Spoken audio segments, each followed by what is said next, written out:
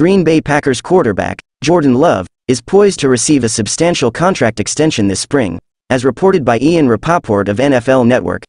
Having signed a 2-year deal last May described as a temporary measure, Love's impressive performance during his first year as the starting quarterback has prompted discussions for a new, lucrative deal that would extend well beyond the 2024 season.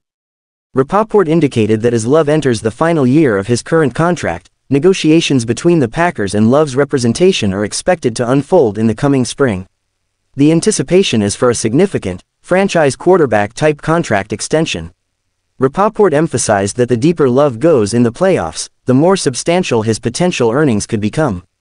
A noteworthy point is that any extension placing Love in the top 10 for average salary would cost the Packers around $40 million per year in new money.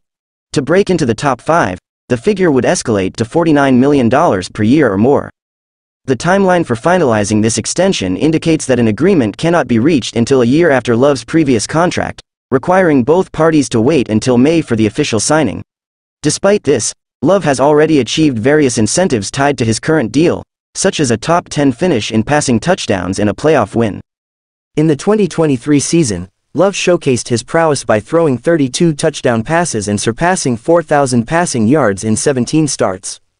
This achievement places him among a select few first-year starters in NFL history, including names like Kurt Warner and Patrick Mahomes. Love's leadership led the Packers to a 6-2 finish in playoff qualification as the number 7 seed.